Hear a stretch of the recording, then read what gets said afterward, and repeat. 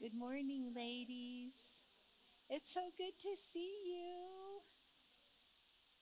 You guys made it through the busyness. You got here. And what a blessing Blake's worship is. Thank you, Blake. All right. I love hearing you guys love each other. It's such a blessing. Um, if I've never met you, I'm Lisa. I've been doing Radiance for a lot of years, and it's a blessing. So, I don't know about you guys, but like one of my favorite things in the world is to take a road trip. I love it. I love driving. I love seeing things. I have a wonderful husband. He doesn't mind. We can stop at the rest stop. No big deal. We can stop and get out. Oh, Vista Point, let's go. You need a soda? Let's stop. It's wonderful. I have traveled with other people. My dad, who was no, we don't stop. We're on our way. We're going from here to there, and we are not stopping. Well, ladies, I'm so sorry to say today we are not stopping. We are going through James from the start to the end. We're going on a quick road trip, and we're going to look out the window and we're going to see what we're going to be seeing in depth when the other people are teaching, and you get to stop and look and walk around and really absorb. But today, it's from here to there. So let's pray. Heavenly Father, I just thank you so much for your word.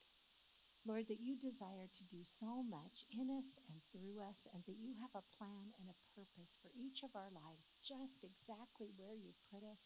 Lord, even in the circumstances we face, even when they're difficult, even when they're hard, even when they're painful, you are working through those for your glory and for our good. Lord, we pray now that you would come, that you would be among us, that you would touch our hearts by your Holy Spirit, that you would speak to each one of us.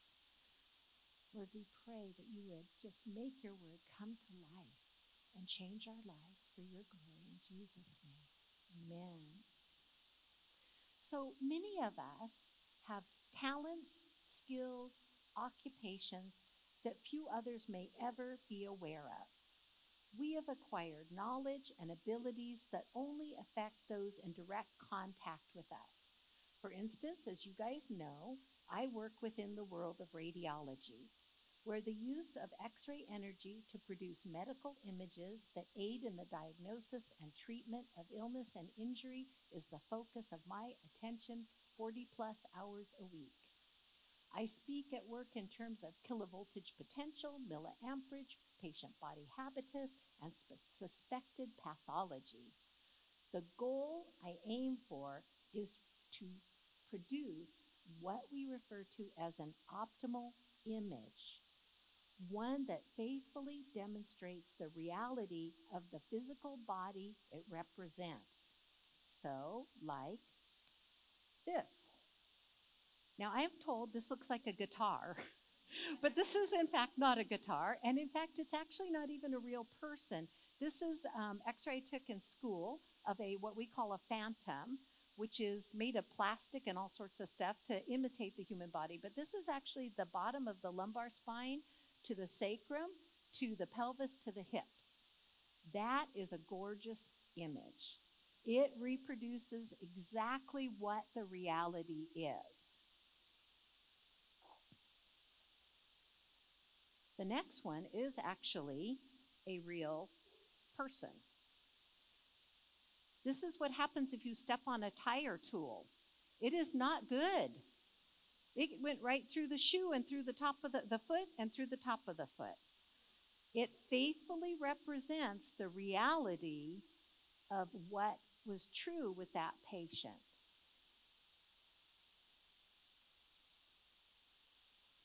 Now, if your x-ray for any reason doesn't represent reality truthfully, then it is referred to as the dreaded suboptimal image. The radiologist does not like it. And if it doesn't bear any reality or any bearing to reality, it doesn't let them detect the condition at all, then it is called the non diagnostic image, one of no value whatsoever. And you will hear about it, but we don't do that.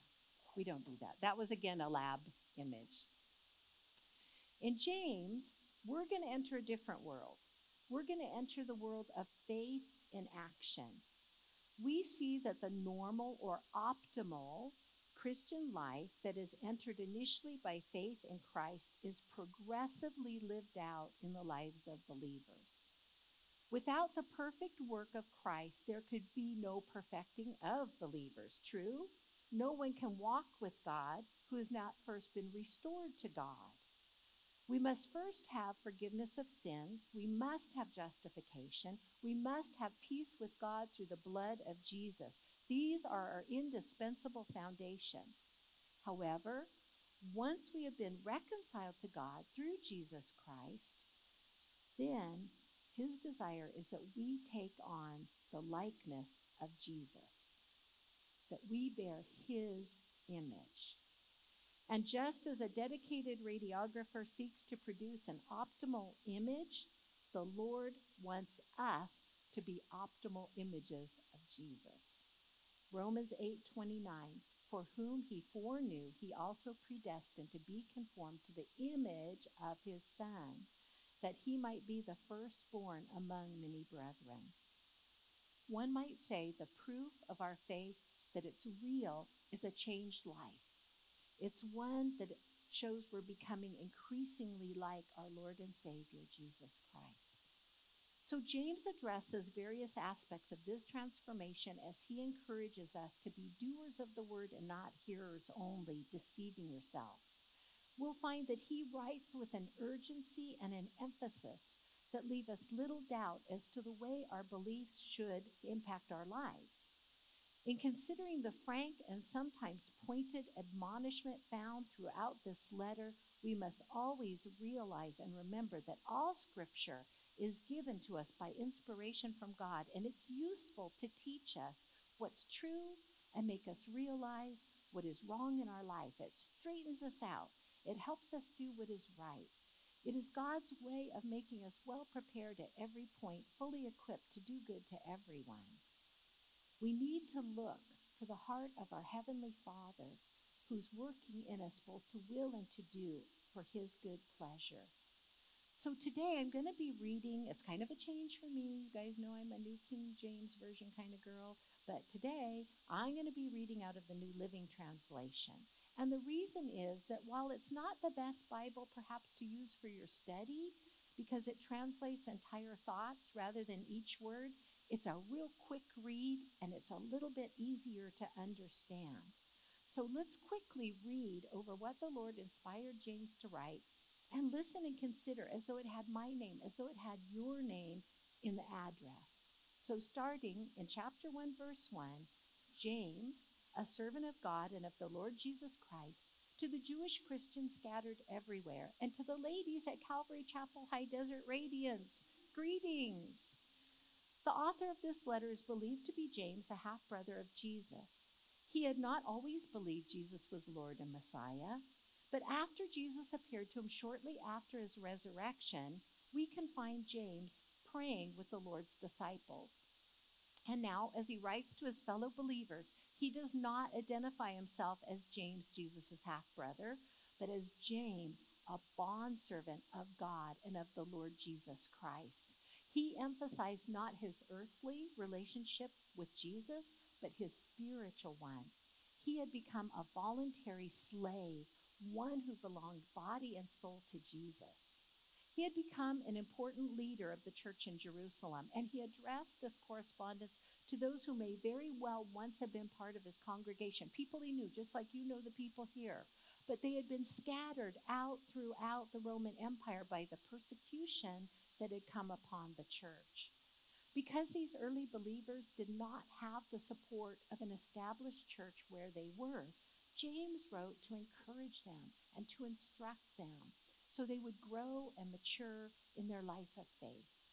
His letter is thought to be one of the first books, if not the first book, of the New Testament, and they think it was written somewhere in AD 45 to 49. You know what? It had not been that long since Jesus had been resurrected and ascended into heaven. They think about 15 years. So, in these years, persecution, as we said, became widespread. And historians tell us that just 13 years after writing this letter, James would be put to death for his faith. Considering all that he was seeing and experiencing, it is no wonder that he writes with such sharp forthrightness. As inspired by the Holy Spirit, he offers warnings and exhortations that call believers to live what they believe. So, in what ways does he want us to do this? Well, one is by teaching us to endure trials and temptations that test our faith. See chapter 1, verse 2. Dear brothers and sisters, when troubles of any kind come your way, consider it an opportunity for great joy. For you know that when your faith is tested, your endurance has a chance to grow. So let it grow, for when your endurance is fully developed, you will be perfect and complete, needing nothing. If you need wisdom, ask our generous God, and he will give it to you. He will not rebuke you for asking. But when you ask him, be sure that your faith is in God alone. Do not waver, for a person with divided loyalty is as unsettled as a wave of the sea that is blown and tossed by the wind. Such person should not expect to receive anything from the Lord. Their loyalty is divided between God and the world. They're unstable in everything they do. But believers who are poor, they actually have something to boast about, for God has honored them. And those who are rich should boast that God has humbled them. They will fade away like a little flower in the field. The hot sun rises and the grass withers, the little flower droops and falls, and its beauty fades away. In the same way, the rich will fade away with all their achievements. God blesses those who patiently endure testing and temptation. Afterward, they will receive the crown of life that God has promised to those who love him. And remember, when you're being tempted, do not say, God is tempting me. God is never tempted to do wrong, and he never tempts anyone else. Temptation comes when our own desires, which entice us and drag us away. These desires give birth to sinful actions, and when sin is allowed to grow, it gives birth to death. So don't be misled, my brothers and sisters. Whatever good and perfect gift, whatever is good and perfect is a gift coming down to us from God our Father, who created all lights in the heavens. He never changes or casts a shifting shadow. He chose to give birth to us by giving us his true word, and we, out of all creation, are his prized possession. We can't really know the depth of our character, the depth of our faith, until we see how we react under pressure.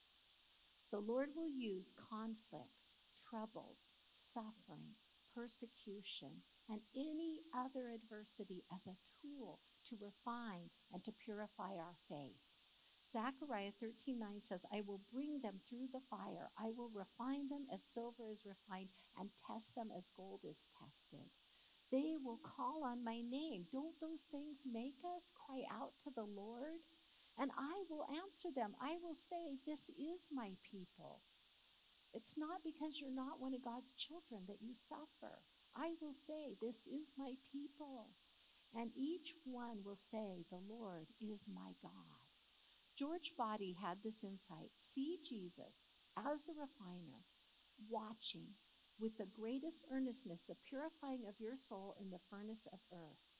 His hand has lighted the fire, which is now separating the pure metal of holiness from the dross of sin in you. His loving eye is ever eagerly watching for the moment when the purifying work is done. Then, without a moment's delay, he withdraws the fire, and the purified soul is removed from the furnace. See when it is that the purification is completed. It is when the image of Christ is reflected in us, so that he can see himself in us as in a mirror. We call this process sanctification. The Rebel Bible Dictionary defines it this way. Through Jesus, Ordinary human beings are set apart to serve God in their daily lives. That's you. Christ, alive in his people in every situation, enables believers to glorify God by living their lives in a Christ-like way. Let's consider that in light of James, starting again in verse 19. Understand this, my dear brothers and sisters. You must all be quick to listen, slow to speak, easier said than done, slow to get angry. Human anger does not produce the righteousness that God desires. So get rid of all the filth and evil in your lives and humbly accept the word God has planted in your hearts, for it has the power to save your souls. But don't just listen to God's word. You must do what it says. Otherwise, you're only fooling yourself. For if you listen to the word and don't obey, it's like glancing at your face in a mirror. You see yourself, you walk away, you forget what you look like. But if you look carefully into the perfect law that sets you free, and if you do what it says, and don't forget what you heard, then God will bless you for doing it. If you claim to be righteous but don't control your tongue, you're fooling yourself and your religion is worthless. Pure and genuine religion in the sight of God the Father means caring for orphans and widows in their distress and refusing to let the world corrupt you. So what we believe about God and our Lord Jesus Christ should result in change in our lives. It can be a struggle, but as we rely on the Spirit of God and obey the word which God has spoken, the Lord will help us become that kind of person he wants each of us to be. We must hear and do. I'm not going to change my appearance just by looking in the mirror and walking away, am I? I have to do something about what I see. I have to wash my face. I have to brush my teeth. I have to get the egg out of there. You're not going to want to look at me if I've got yuck in my teeth. I have to brush my unruly hair, or else there's been no value to looking in the mirror, right? No point. Why look in the mirror if you're not going to do something about what you see? Well, when we read the Bible, when we work on our study, it should have an effect on our attitudes, our words, and our speech. Ephesians 5:25 and 20 through 27 tells us, Christ loved the church and gave himself up for her, that he might sanctify her, having cleansed her by the washing of the water with the word, that he might present the church to himself in splendor. You guys are the church. He wants to present you in splendor, without spot or wrinkle or any such thing, so that she might be holy and without blemish. Now, in X-rays, a blemish on the film is referred to as an artifact. It is not a good thing. These defects mar the image, and they keep those from looking at it, from seeing what they need to see. I wonder if I can hold this up. They can't see it over there. This is an actual X-ray, and for some reason or another, it took on words of the folder it was kept in. So unfortunately, where there should be, you should be able to see there's a broken hip, you can't see a thing. You can see the words nuke med really good, and that's about it. That is an artifact. That is a blemish. That keeps people from seeing what they should be able to see, right? Well, in James chapter 2, verses 1 through 13, James turns our attention to a big blemish that can spot the church and keep people from seeing Jesus, and that's the sin of partiality. My dear brothers and sisters, how can you claim to have faith in our glorious Lord Jesus Christ if you favor some people over others? For example, suppose someone comes into your meeting dressed in fancy clothes and expensive jewelry, and another comes in who is poor and dressed in dirty clothes.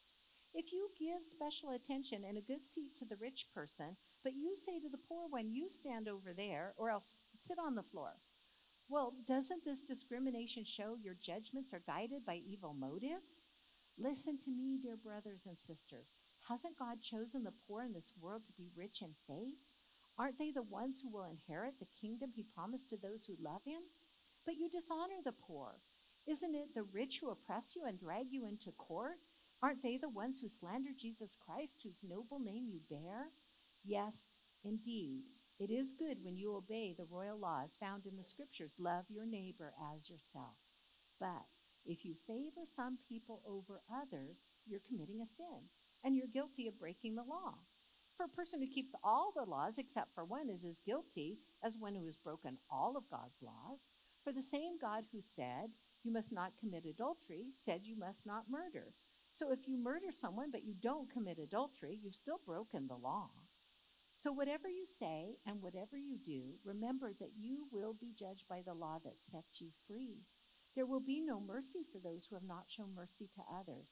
But if you have been merciful, God will be merciful when he judges you. The Hawaiian Pidgin translation titles this section, No Make Nice to Some People and Not to Other People. Favoritism is the practice of giving unfair, preferential treatment to one person or group at the expense of another. Jesus said the second most important commandment is, you shall love your neighbor as yourself. We must treat all people as we would want to be treated, not choosing some as worthy of better treatment than others based on their appearance or their wealth or their social standing or how cool we think they are. What is the Good Samaritan commended for? He's commended for taking care of one who is beaten, bloody, and naked, laying in the middle of the road. He showed mercy, and Jesus said, you go and do likewise. When we show mercy to others, the world sees the mercy of God demonstrated through us. They get, it says, taste and see that the Lord is good. You're giving them a taste of the mercy that God has shown us in forgiving our sins when we accepted Jesus Christ as our Lord and Savior. At that point, 2 Corinthians 5:17 tells us, in Christ, when we accepted him, we became that new creation, and old things passed away, and all things became new. And a believer's life should change because we're being transformed into that likeness of Christ. Consider chapter 2, beginning in verse 14. What good is it, dear brothers and sisters, if you say you have faith, but you don't show it by your actions?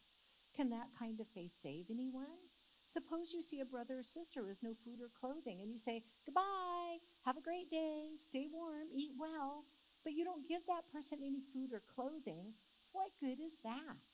So you see, faith by itself isn't enough. Unless it produces good deeds, it's dead and useless.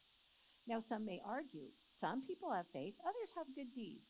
But I say, how can you show me your faith if you don't have good deeds? I will show you my faith by my good deeds. You say you have faith, for you believe there is one God? Good for you. Even the demons believe this, and they tremble in terror. How foolish. Can't you see that faith without good deeds is useless? Don't you remember that our ancestor Abraham was shown to be right with God by his actions when he offered his son Isaac on the altar? You see, his faith and his actions worked together. His actions made his faith complete. So it happened just as the scripture says. Abraham believed God, and God counted him as righteous because of his faith. He was even called the friend of God. So you see, we're shown to be right with God by what we do, not by faith alone. Rahab the prostitute is another example. She was shown to be right with God by her actions, not made right with God by her actions. When she hid those messengers and sent them safely away by a different road. Just as a body is dead without breath, so also faith is dead without good works. We'll be looking at this at greater detail as we continue our study, but we can clearly see the word tells us living faith will bring a change in the way we live. Unlike the demons who believe there is one God, but do not love God or submit to his lordship with obedience, we begin to live differently, knowing we have been crucified with Christ, and it is no longer we who live, but Christ who lives in us, and that the life we now live in the flesh, we live by faith in the Son of God, who loved us and gave himself for us. Living in a way that glorifies God proves the faith behind the good works. The works do not earn us merit with God. He's not going to treat you better today because you were really good to your husband or you didn't get impatient with your children. We don't earn merit with God. We don't earn our way to heaven. But our changed life and our good works demonstrate that new life that we have in Christ. His Spirit is at work in us, conforming us to His image. If you're a believer, then as you look at your life since you accepted Jesus as your Lord and Savior, you should see a difference between your life then and your life now. Not that we're there. We haven't arrived. Paul says, I press on toward the goal. There's always room for growth. None of us ever gets there. We're never going to be perfect. But there should be perfection happening, a process towards that perfection. One area that shows the change giving our life to Jesus has made is how we speak. Oh my. Chapter 3. Dear brothers and sisters, not many of you should become teachers in the church, for we who teach will be judged more strictly. Indeed, we all make many mistakes. See, there you go. We all make many mistakes. For if we could control our tongues, we would be perfect and could also control ourselves in every other way. We can make a large horse go wherever we want by means of a small bit in its mouth. And a small rudder makes a huge ship turn wherever the pilot chooses to go, even though the winds are strong. In the same way, the tongue is a small thing that makes great speeches, but a tiny spark can set a great forest on fire, as we in California well know. And among all the parts of the body, the tongue is a flame of fire. It is a whole world of wickedness, corrupting your entire body. It can set your whole life on fire, for it is set on fire by hell itself.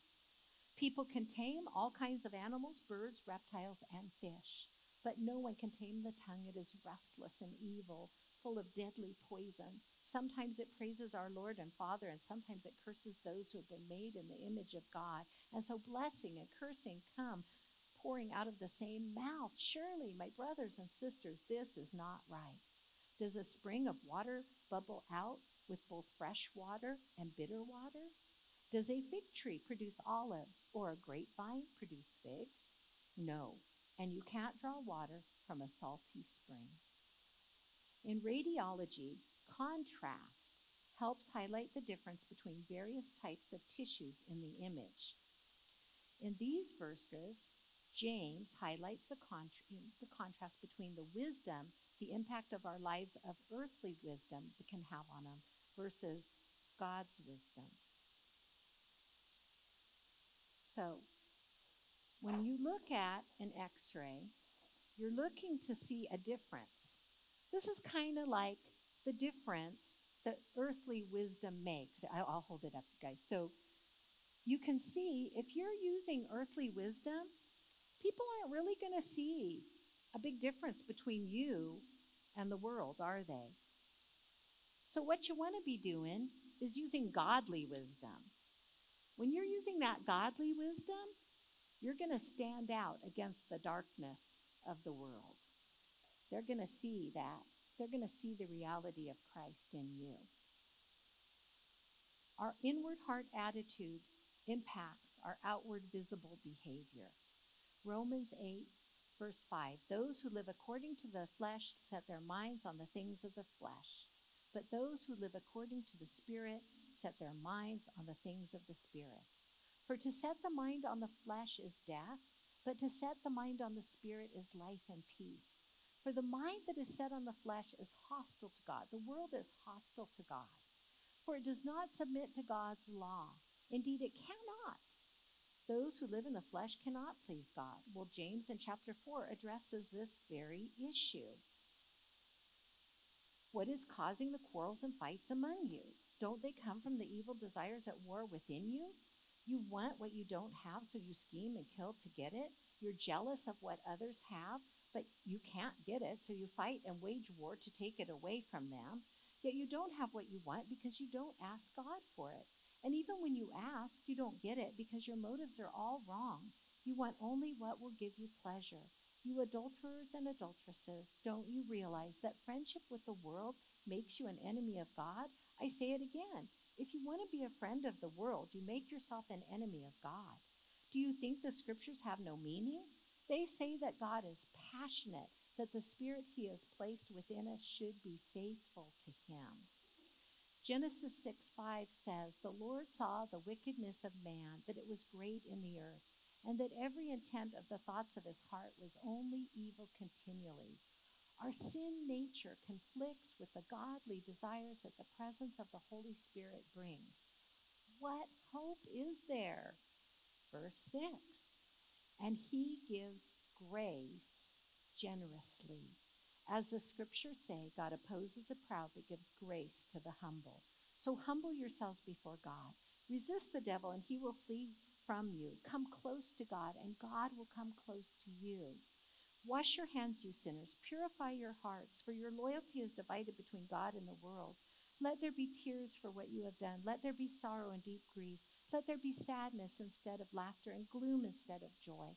Humble yourselves before the Lord, and he will lift you up in honor. Our hope is in the Lord. He gives us even more grace to stand against evil desires. By his grace, we're enabled to draw near to God. Watchman Nee says, whether we've had a good day or a bad day, whether we've consciously sinned or not, our basis of approach to God is always the same: the blood of Christ. God's acceptance of the blood is the ground upon which we may enter, and there is no other. What assurance, you guys. Doesn't that make you have confidence in the Lord? Because you can approach his throne of grace with boldness and find the mercy and find the grace in time of need. It's not because I deserve it. It's because what Jesus did for me. It's because I'm covered in his blood. I can go to the Father at any time, no matter what's going on in my life. Then we're able to have our sins forgiven. That's the humble yourself. You're coming for forgiveness. You're coming in repentance. Your heart's going to be purified. You're going to grieve for your sin. You're going to repent. But then you're going to be lifted up by the Lord. It's not a continual state of grieving. God doesn't want us to go around in sackcloth and ashes all the time. But it's for those times when the Lord brings conviction and you know there's something in your life you need to get right. Then we don't want to just pass it off lightly and just say, oh, well, I'm not as bad as Susie Lou. You know, we want to take it seriously.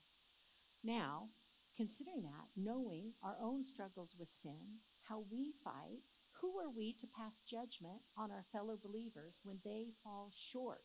Verse 11. Don't speak evil against each other, brothers and sisters. If you criticize and judge each other, then you are criticizing and judging God's law. But your job is to obey the law, not to judge whether it applies to you and others. God alone, who gave the law, is the judge. He alone has the power to save or to destroy. So what right do you have to judge your neighbor? You see, our future, if we speak evil of others, there goes that tongue again. We are no longer humble before the Lord, and instead we're actually putting ourselves in his place as the judge of his law where we have no right to be. And that's not the only way we may fail to recognize God's sovereignty. In verse 13, look here, you who say, and they said this was a common thing. That's why James is addressing it. It was said by a lot of them. Today or tomorrow we will go to a certain town and will stay there a year. We will do business there and make a profit. How do you know what your life will be like tomorrow? Your life is like the morning fog. It's here a little while, then it's gone. What you ought to say is, if the Lord wants us to, we will live and do this or that. Otherwise, you're boasting about your own pretentious plans, and all such boasting is evil. Remember, it's a sin to know what you ought to do and then not do it. Our future is in God's plan, in his hands. He has a plan and a purpose for our lives. For us to make plans is not wrong, but to assume that I'm in control of my life and that it's all going to come about exactly as I determine shows an arrogant lack of submission to the Lord, as well as a very faulty view of reality. We have no idea what may occur from one day to the next. True? In October 2019, my husband and I celebrated our 40th anniversary with a trip to a beautiful garden in Canada. One of the most, maybe the garden in, I guess it's nothing like the Garden of Eden, but it was gorgeous. Well, you know what? Little did we or anyone else know that a few short months later, that garden would be closed to everyone, and nobody would be going in there for months due to a worldwide pandemic. Did fast food restaurants realize a few short weeks ago that they weren't going to be able to get lettuce for our burgers? I think not. Only God knows what lies ahead. Psalm 31:15, my times are in your hand, is also translated, the course of my life is in your power. As we have given him our lives, we acknowledge his right to use them for his glory, no matter where that course may lead. That we may say with Paul, for I hope and trust that my life will bring honor to Christ, no matter whether I live or die. For those, though, who live for themselves rather than for the Lord, there will be judgment. Chapter 5. Look here, you rich people. Weep and groan with anguish because of all the terrible troubles ahead of you. Your wealth is rotting away, and your fine cloths are moth-eaten rags. Your gold and silver are corroded. The very wealth you were counting on will eat away your flesh like fire. This corroded treasure you have hoarded will testify against you on the day of judgment. For listen, hear the cries of the field workers whom you have cheated of their pay. The cries of those who harvest your fields have reached the ears of the Lord of heaven's armies. You have spent your years on earth in luxury, satisfying your every desire. You have fattened yourselves for the day of slaughter. You have condemned and killed innocent people who do not resist you. Do you see in these verses any trace of hearts seeking to glorify God? Or would they be this type of non diagnostic x ray? Nothing. Nothing there. No resemblance. Not at all. Are they even believers? We're going to find out. Stay tuned. Unlike those who are living solely for what this world has to offer, are those who are looking for the Lord's return. Verse 7. Dear brothers and sisters, be patient as you wait for the Lord's return. Consider the farmers who patiently wait for the rains in the fall and in the spring. They eagerly look for the valuable harvest to ripen. You too must be patient. Take courage, for the coming of the Lord is near. Don't grumble about each other, brothers and sisters, or you will be judged. For look, the judge is standing at the door. The Lord hears. He hears, just like the mom hears the kids in the other room. She knows what's going on. For examples of patient in suffering, dear brothers and sisters, look at the prophets who spoke in the name of the Lord. We give great honor to those who endure under suffering. For instance, you know about Job, a man of great endurance. You can see how the Lord was kind to him at the end, for the Lord is full of tenderness and mercy. But most of all, my brothers and sisters, never take an oath by heaven or earth or anything else. Just say a simple yes or no, so you will not sin and be condemned. As we mature in our faith, we learn to wait patiently through the hardships and heartaches, knowing the Lord will one day right all the wrongs. James offers us the examples of the farmer, the prophets, and Job to encourage us to keep our eyes fixed on him, to endure our trials with expectant hope. When a believer meets difficulties with faith, it's evident to those around them there's something very real in their relationship with God. And I could point out a bunch of people here, but I'm not going to. But you show that. You show that. Something they see in us that's making a difference, that stands out in contrast to those who have no hope beyond the daily circumstances of their everyday life. Because we are born again of the Spirit, we begin more and more to experience life in a dimension beyond what's seen with our eyes. We see the interaction of the physical and the spiritual, the temporal and the eternal. Verse 13.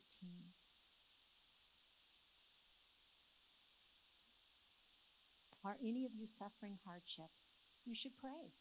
Are any of you happy? You should sing praises. Are any of you sick? You should call for the elders of the church to come and pray over you, anointing you with oil in the name of the Lord. Such a prayer offered in faith will heal the sick, and the Lord will make you well. And if you have committed any sins, you will be forgiven. Confess your sins to each other and pray for each other so that you may be healed. The earnest prayer of a righteous person has great power and produces wonderful results. Elijah was human as we are, and yet when he prayed earnestly that no rain would fall, none fell for 3.5 years. And then when he prayed again, the sky sent down rain and the earth began to yield its crops. My dear brothers and sisters, if someone among you wanders away from the truth and is brought back, you can be sure that whoever brings a sinner back from wandering will save that person from death and bring about the forgiveness of many sins. In these verses, we once again hear the emphasis of faith in action. I have to tell you, I've never been able to see if someone has Jesus in their heart by looking at an x-ray.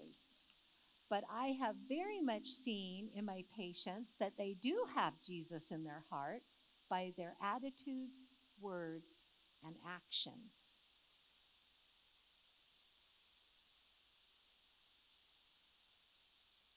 We're going to work through this book verse by verse, examining our lives in the light of God's Word. When we do, we must continually bear in mind that blessing will come not when we merely do our Bible study, but when we do what the Scripture commands. Christian growth doesn't just happen. Maturity is something we have to work at. Don't be discouraged. Don't give up. Paul's prayer that we covered just a few short weeks ago in 2 Thessalonians seems especially applicable as we begin to work through James. Now may the Lord Jesus Christ himself and our God and Father, who has loved us and given us everlasting consolation and good hope, comfort your hearts and establish you in every good word and work. Amen. Heavenly Father, thank you for the work that you want to do in us. Thank you that you love us, but you want to do more. You want us to be yielded to you. You want us to take on the image of Jesus. Father, I pray in the weeks ahead that we would open our hearts, that we'd open our ears, that we welcome the conviction of the Holy Spirit. Father, I pray you would not allow people to feel condemned, by that the enemy would not have a foothold in that, but that they would realize you show us those areas where we're in error, where we sin, that we need to repent because you want us to be closer to you, because you want us to glorify you, because you want the best for us. Lord, I pray that you would bless these women in their group, that they would be an encouragement to one another and build one another up. In Jesus' name, amen.